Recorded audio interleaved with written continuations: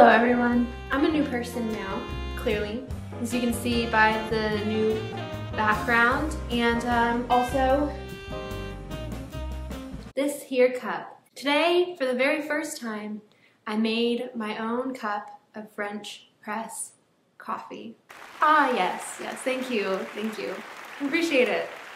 It's usually a thing that my husband does for me, and I realized I can make my own coffee. So I did, and I feel very powerful. Anyway, the reason you clicked on this video is because you want to know about what I think, and I'm grateful for that. And so today, in honor of you guys wanting to know more about what I think, I'm going to answer a very commonly asked question. I recently set up an email address for you guys to send me your questions. It's askfrani@gmail.com. Hi, I'm Franny, in case you didn't know. And you guys came through and you sent me some questions, and so I'm going to just roll with things chronologically and answer the first question that I was asked and go from there. First question, here we go. Hi Franny. Hey. I just saw your Tessa Thompson video looking for viewer questions. If you haven't seen that video, check it out. I'll leave it linked for you. Have you thought about typing your viewers? That is the question that I'm tackling today. I'm sure many of us would appreciate a second opinion. And she goes on to ask if I would type her. Would I ever type you guys? Is that even what this channel is about? Is that even what I would want my platform to be connected to? The answer for me right now is no, but I'm gonna tell you why, of course, so stay tuned. I found some tactful way to tell this sweet, wonderful viewer that this isn't something that I'm going to do. I explained it a little bit to her in the email response that I gave her, but I want to go in depth on why I'm not going to type my subscribers, which might sound a bit hypocritical considering that I analyze people's style and fashion, and I look at pictures of celebrities or whatever to try and like guess their body type in combination with their clothes and their style choices and everything. I personally feel like it's different for me to like make guesses and have a conversation about a celebrity's style choices and body type, but if it comes down to me telling you this is what you are, I'm really hesitant to do that. And I've done it before in the past, but usually like it's just for fun, it's just to have a conversation, not to help you like solidify who you are. Like I don't think that I can actually do that. I'm not actually qualified to do that. And this is no diss to myself. Like I think I have a pretty solid perception of the body types at this point. But I'm always growing and learning new things that help me understand why it's not my place to tell you what Kibbe body type you are. Discovering your Kibbe body type is very personal. I'm realizing it's a journey. It's really not helpful for someone who has never interacted with you, doesn't know you, doesn't know your past, or if you have certain insecurities or whatever, to come in and say, you are a flamboyant natural. I've learned a lot. I started reading a lot of the things that Kibbe has written recently in his Facebook group and really settled into what he's spoken about starting from a place of self-love, starting from a space that is like, yeah, I see my body and I accept it for what it is, before even bothering with trying to put a label on your bone structure or your essence. It takes time to get to know yourself, and a huge part of Kibbe's system involves getting to know yourself and figuring out what you want to bring out, what you love about yourself. And that's a really hard journey to go on, but it's like you have to start there, it seems like. It seems like Kibbe would want you to start there, and it's his system. Anything that I create or say is just me interpreting things, you know, trying to make sense of my own body. I'm just doing it in a public facing manner. But definitely go check out Kibbe's Facebook group. I think that you'll learn a lot about his heart for the system that he's created, and it'll help you kind of filter through some of the interpretations that you see online and even on my own channel. The second reason why I'm not going to type you is because photos and videos distort the way you actually look. I don't know how many times I've met someone in person that I had only seen online and been like, you look the same, but you don't look the same. Like, you're a three-dimensional living being with an essence and an aura and energy that it's like you don't pick that up necessarily very clearly online. A lot of times online you present yourself in a way like you know your angles, you have maybe a filter on. So if you were to just send me an email with pictures and videos of yourself or mirror selfies really distort your image as well. I think it's beautiful art to create self-portraits and things like that, but sometimes they're not accurate. For me to sit there and look at photos of you without knowing you, again, without experiencing you fully as your whole self in front of me, like, I'm not going to be able to tell you your body type from that. I encourage you to consider that, you know, if and when you send your images to someone who claims to be an expert of body consulting and all that sort of stuff, just be wary about what they say to you. It might be a good starting point, or they're probably just trying to get your money. Be a little cautious about that and the people who deem themselves experts online when maybe they're not. Which moves on to the next thing kind of seamlessly.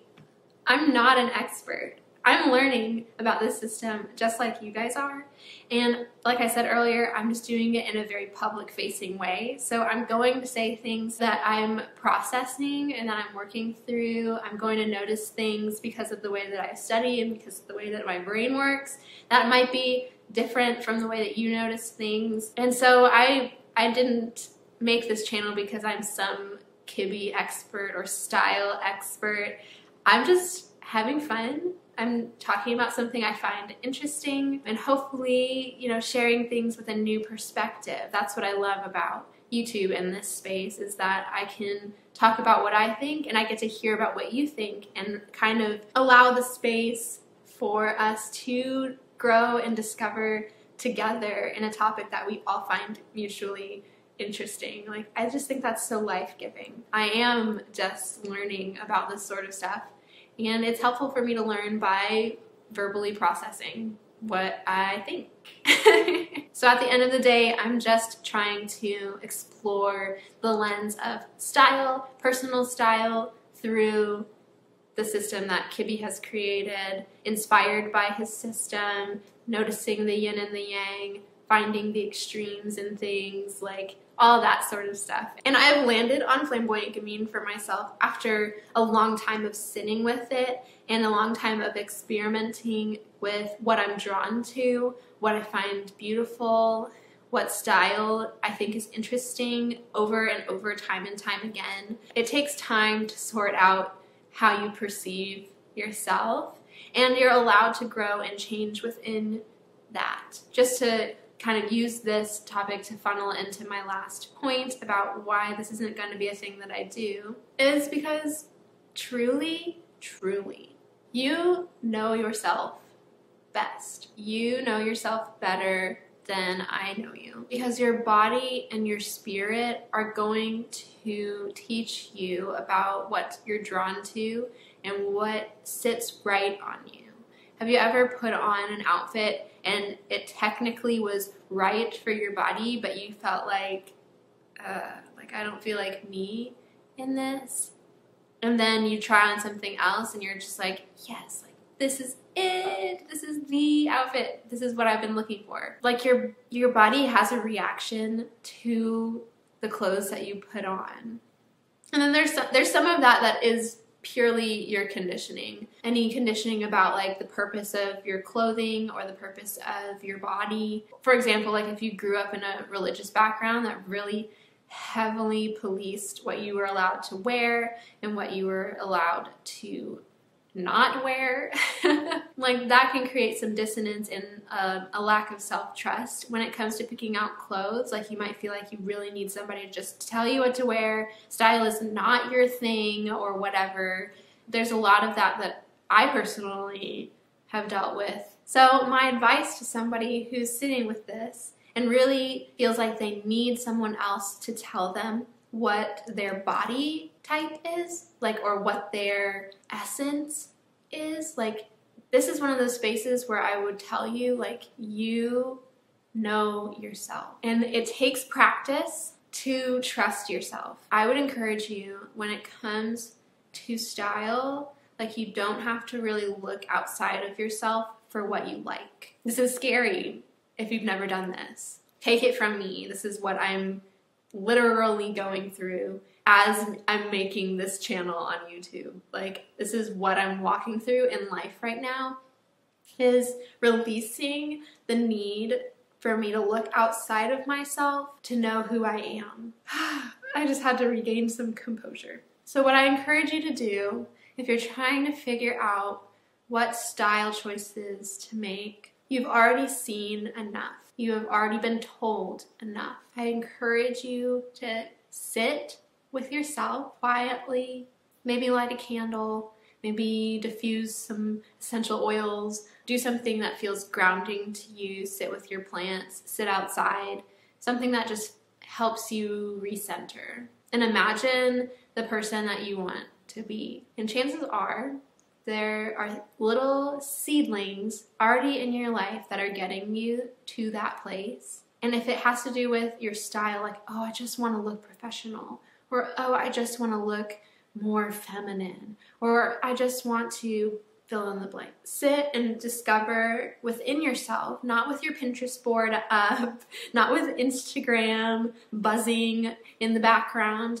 Take the time to discover for yourself where those messages are coming from that say who you are isn't enough. The things that you like aren't the right things to like, or the cool things to like. Sit with those voices and figure out, is that me? Or is that the outside voice that I keep looking toward to discover who I am? When you can sort through that, I think that you start to discover what style is yours. But yeah, take stock, take inventory of what you like. Make a list. Write down the colors that you like, the textures that you like. Write down the pieces of clothing that you always gravitate toward. And remember how they make you feel when you put them on. This sweatshirt that I'm wearing right now is old and busted, but I love it. It was my aunt's. She gave it to me as a gift because she's like, it's too old, I don't want it anymore. And I took it from her and I literally wear it all the time. It's oversized, it's comfortable, it's red, I love red, it's muted. And then you start to realize, like, oh yeah, there's a theme in the things that I like to wear. So those are all the reasons why I'm not going to tell you your body type. I love you so much. I appreciate this question that was sent in by one of you guys. I really do think that you guys have the power to know yourselves and to see yourselves clearly with practice and by unlearning that idea that you have to look to somebody else to tell you who you are. You don't. It's scary to live in a space outside of that, especially if it's all you've known, but I kid you not, the amount of freedom that you will experience when you realize that your own intuition is good for you. I don't know who needs to hear that today. You have good judgment. You know what is good for you. With that in mind, I'm going to end this video. Thank you so much for sending in your questions. I'll have another one for you next Thursday. And if you have a question that you want me to go in depth on, send it to askfrani@gmail.com. I will see you on Sunday with another video. I love you guys so much. Spend some time with yourself. Take care. I'll see you in the next one if you're subscribed, so go ahead and do that. Thanks so much for watching. Bye.